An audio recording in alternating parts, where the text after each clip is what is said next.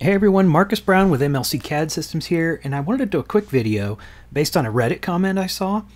Somebody was asking if there was an image, say of the world for instance, that could be wrapped on a spherical object accurately.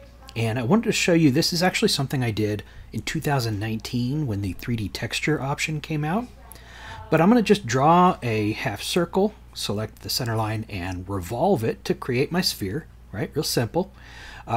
And then the trick here is whether you're using a decal or in this case I'm going to do an appearance. When you go to apply the appearance, simply go to the advanced tab. If it's not already activated, it might be.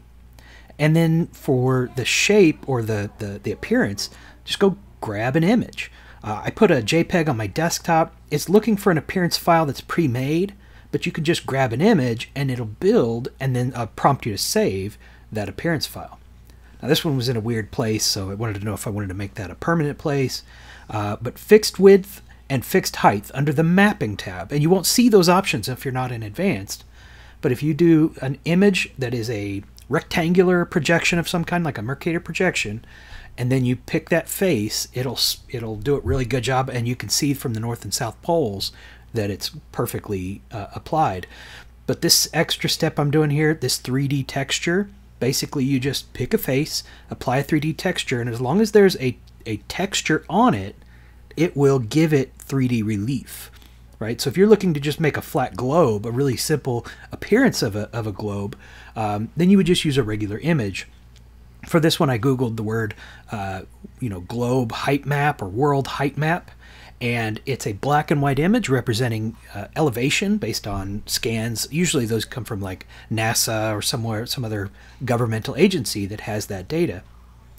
And with the 3D texture, you've got some options to kind of adjust the texture refinement, offset distance, and the maximum element size. The texture refinement automatically refines the mesh. This is going to create a mesh model. Refines the mesh where there's a lot of quick changes, so it does a nice job on like steep mountain ranges. But the global refinement refines everything, so it's a little bit of a waste in the area of the oceans because it's so flat. But basically, find something that works for you. When you click OK, what you're going to get is this mostly black or faceted mesh body.